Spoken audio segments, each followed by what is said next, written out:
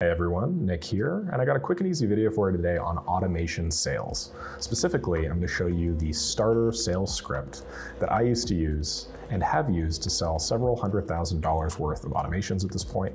I've also used an extremely similar approach at 1 Second Copy. This is my 7-figure content writing agency to sell content deals, and this is just something like extremely simple. While also being somewhat counterintuitive, which some people are obviously going to disagree with me on. And so I thought that I'd at least just record a video, walk people through it, and take it from there. So this is going to be a pretty short video. By the end, you're going to know exactly how I sell deals. And if there's enough demand for it, I might actually record my next sales call with the prospect's permission, of course, and potentially put it up online. But we'll see about that. Anywho, if that sounds like something you're interested in, stay tuned and let's get into it. Okay, so I made a Notion document here and I just copied it over from a Google Doc that I've been using for a very long time, like the oldest Google Doc in existence. And you know, I've done a lot of sales in my time. I used to sell door to door, and I've probably knocked on over, I don't know the math, but it's been several thousand doors. I've had security violently throw me out. I've had people run me out of their offices screaming. So I've definitely done my time in sales. But over the course of the time that I've sold things, I've sort of changed my whole opinion and my paradigm on how to get people to say yes, how to get people to give you money. And it goes starkly in contrast to what a lot of people consider like the golden standard. And I'm not saying that my way is necessarily better, but all I'm saying is that my way definitely works for me. And this is how I prefer to sell because it's happier, it's more enjoyable. You don't have those goddamn security guards running after you. Yeah, it's very, very good. So what I'll do over the course of the next couple minutes is just run through this little starter sales script that I used. And you know, in reality, my sales script is a little bit more developed. I mean, I don't use a script anymore. I think I've just been through this so many times that like I understand what to say when. But when I was starting out, you know, I definitely had one, and it was a little bit more developed. I asked a couple of extra questions and that sort of thing. But I trimmed it down a little bit, maybe 20–30%, just so that you could apply this to any sort of, you know, automation sale business, whether you're doing CRMs or Make.com or Zapier or whatever. So anywho, let's get into it. At the beginning, I always like to build rapport. Rapport just means make them like you, essentially. Not everybody wants to like the person that they're talking with that is selling them stuff, and you're gonna figure that out pretty quick, depending on the person. But like my goal is just to get somebody to crack a smile before I actually get into the sales stuff. So a lot of people disagree with me on this and say, hey Nick, you should stick to transactional types of relationships. You can get way bigger accounts. I prefer to like the people that I work with. And so I'll always do some type of funny joke. I mean, I'm from Canada, and 99% of the time people are like, you're from Canada? And I'm like, yes, I rode my polar bear to work today. You know, meanwhile I work from home. Just a little silly shit like that. And then the second that they laugh and are appropriately warmed up, I like to say, the second like the early call jitters are done, because I do all this over like a Google Meet usually, I'll transition out with something like, okay, you ready to jump in? And then it's on, the sale begins. So in order to like take control of sales, and this is something I see a lot of novice, you know, entrepreneurs, consultants, salespeople, freelancers, whatever you want to call them, this is what I see a lot of them struggle with. In order to really like win a sale, a lot of the time you have to take control of the conversation. And I don't mean like to do this violently or anything, I just mean pragmatically. Like you have a goal where you want this conversation to go. It's obviously with the prospect saying yes and handing you, you know, hand over fist, giving you a bunch of money. But you know, if you don't lead them there, you know, like as a service professional, your job isn't just to build out the thing, it's also just to like walk them through the sales process as well. And so shifting your mental model for what sales is, I think is really helpful. And so this is your job. So you need to set the schedule, you need to take them by the head and show them where you're going to be walking them. And I always do that in 3 little steps. I'll always say, hey, here's the way that these calls usually go. So I'm not telling them this is how this call is going to go. I'm just saying, hey, here's how, you know, my consulting calls usually go. Just to, you know, imply that like this is how they usually go, but maybe ours will go a little bit differently. But in reality, it's probably not going to go any differently. So I'll say, hey, I want to learn why you reached out or responded to my email or clicked on my ad. One of the most easily asked questions, one of the most easily forgotten questions, and one of the most powerful questions. It's just like, hey, so first I want to know why you're here, basically. Why are we talking right now? I usually say something like, you know, an average business gets dozens of similar emails every day, or there are dozens of other people you could have contacted. but you booked a call with me, so I want to know why. And then I want to get into some background of your business, of the project that you're working on, that sort of thing. I'd like to chat some numbers, where you guys are currently at, where you guys want to go. And then finally, if I can help you, I'll tell you how. And then we can also cover next steps, like where do we take this logistically in order to make a project happen between us. Is that good? They always say, yeah, that sounds good. And then you go from there. That takes us to step 3, which is the why me/now/this project. And this is pretty simple. You basically just ask a couple of additional questions. The first one, I know it's just one line on this little Notion doc, but this line takes probably like 15 or 20 minutes to get through. This is like the meat and potatoes of the whole call. So why did you decide to book? Like, you didn't have to, so what compelled you to reach out to me? Or why are we chatting? Or why did you put up the request for proposal on jobs.com or Upwork or something like that? Like what made you take that first step? They'll usually tell you all about their problems. Usually they'll give you some context and background about their business as well. And from there, this is very consulting style sales. If they haven't already given you your goals, their goals rather, then you can ask for their goals right here. So like, okay, well, what are the goals of this project? Like, what would you consider a success? That's a very important question as well, because most people don't really define success. They just build the project out, and then when the client is inevitably unhappy, they're like, what did I do wrong? Well, what you did wrong is not defining what the client considers the most important part of the project. And so that's why you ask, what are your goals?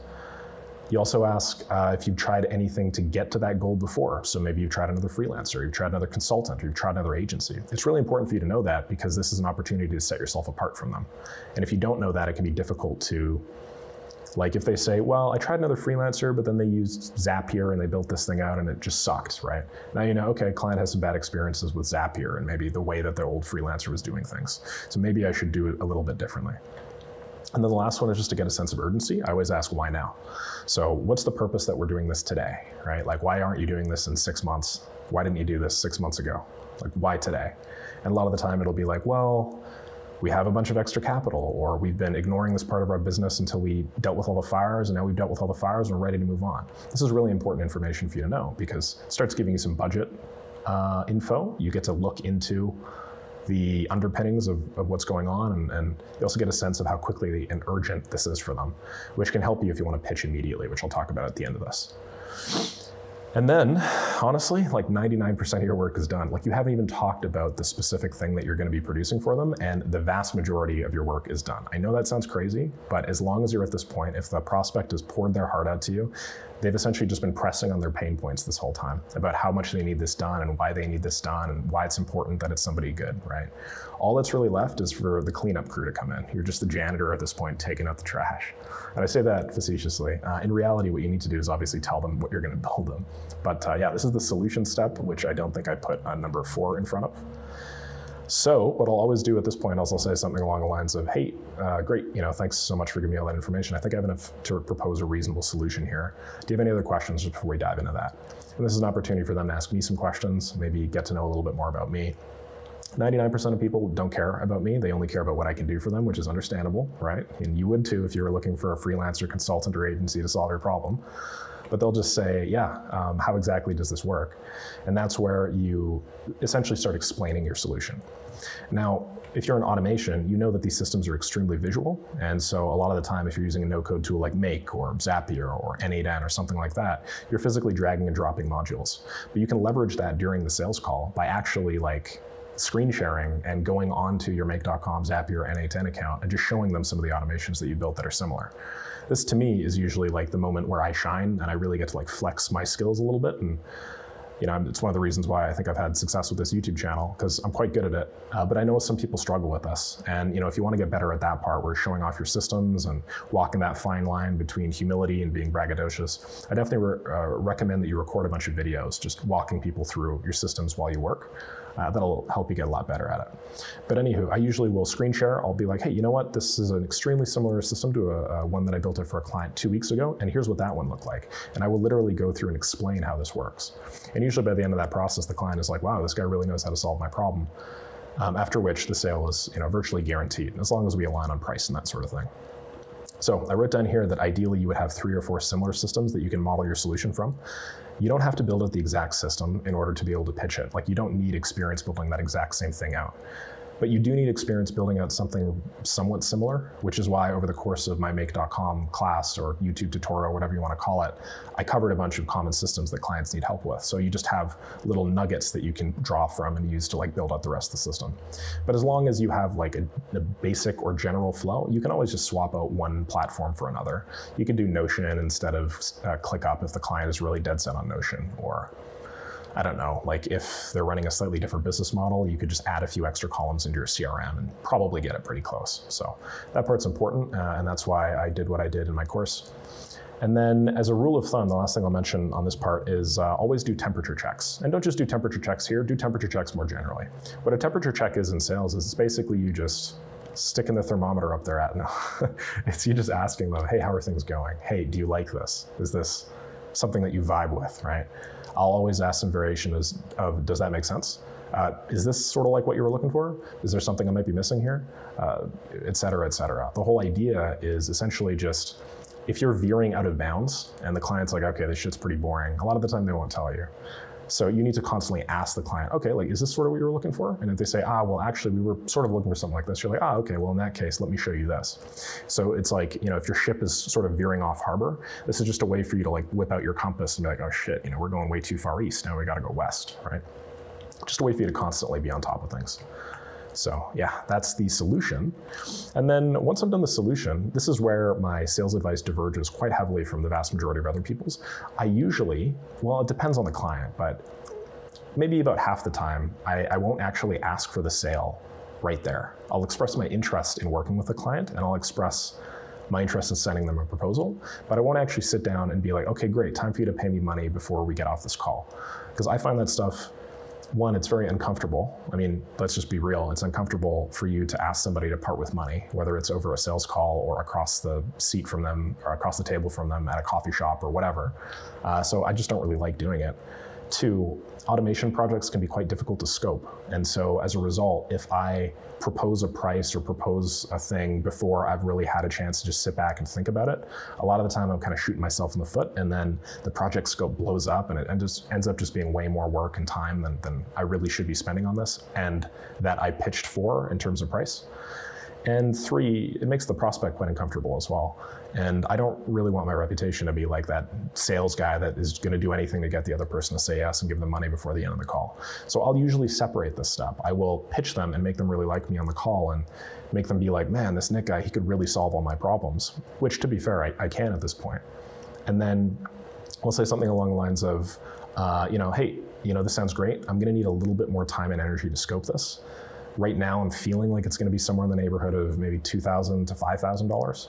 I want to make sure this is reasonable for you, but I just got to make sure that the systems that you proposed here work together, and that any system that I'll build for you is going to be maintainable and scalable. So what I'll do here is I'm going to take a couple steps back. I'm going to write up a proposal for you. There'll be everything that you need to know to make this project a success in that proposal, and it'll have a little payment form attached. So if everything checks out, you can just sign and pay right there, and then we can do a kickoff. Does that sound reasonable? Most of the time people are like, hell yeah, that sounds great. And they're sort of relieved. I can tell that I'm not like hard selling them at the end of the sales call like most other people do. So yeah, that's what I'll do. A lot of people are going to disagree because a lot of people say, dude, a sales call is worth nothing unless you leave with a yes or a no. But I just think it's impractical, and I've just done way too many of those sales at this point in my life for me to really give a shit and want to keep doing them. And these are usually bigger deals as well. Like we're dealing with software here. We're dealing with like multi-step projects, sometimes with several phases, sometimes $10,000, $15,000, $20,000. Like, you can't really just get like a check by the end of the call like you could if you were selling some dinky little $100 thing, right? Anyway, and then that takes me to the last step, which is objections. Now, again, this goes against all popular advice, but I don't really deal with objections that much. Maybe like 10 or 20% of people have some sort of objection, and I won't deal with it on a call. Well, I'll usually like answer if they have any objections at the call, but since I'm not pitching them, it's never like, oh, this is too expensive, right? It's usually just like, hey, logistically, how would this work? Which is less of an objection and more of just like a curiosity. But like in terms of objections, I usually don't deal with objections on the call because I qualify the lead really well before we even get to this point. Like before we get to this point, the client knows that I'm a subject matter expert. I know that they're bought in, and I know that they really value who I am and my expertise and some of the other projects that I've done. And I do this in my marketing. Like if I'm doing cold emails, which I'm not really doing as much of anymore just because YouTube has been successful and a couple of other lead gen sources have been successful. But if I'm doing cold email, I will usually send the client over a bunch of information about who I am. I'll sometimes cheekily tell them to Google me, and they'll do it, and all of a sudden they'll be like, oh, this guy has a Google profile.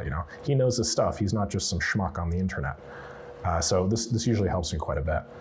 But yeah, as I mentioned, I guess the last thing I'll touch on here is there are some situations in which I will just sell the person on the call. These are quite few and far in between. If I've already scoped the project, and if I've done basically this exact same project before, and I know the scope, and I know exactly how this goes, and I'm extremely confident that I could build it out in like a day or something like that, and I know that the client really likes me and would say yes right there, then I will generate the proposal, usually right on the call using my little proposal generator system. This is pretty uncommon though in practice, especially nowadays with my bigger projects. But in those cases, sometimes the client will pay right then and there. And the situations in which that's happened, it's been great because I can usually just get into the kickoff immediately and I don't have to like schedule a kickoff a few days out. So the project's a lot faster. But as I mentioned, in most other instances, I will do a dedicated scoping step, and then I will send the proposal right afterwards, usually same day. If you do it like a day or 2 or 3 later, sometimes if this is an urgent enough problem, the client will have already, or the prospect will have already gone out and found somebody else to do it. So you want to minimize that as much as possible, right? Do everything for them within the 24 hours. Anywho, that's my sales process. I hope you guys found that informative and valuable. I'm going to include a link to this Notion in the video description as usual. I realize this is a little dry because I didn't actually show off any systems or whatever, but I think the right people will find this valuable. If you have any questions or you want me to elucidate or elaborate on any of this, let me know. But otherwise, thanks so much for watching. Leave a like, comment, and subscribe down below, and I'll hit you guys all up in the next video. Thanks.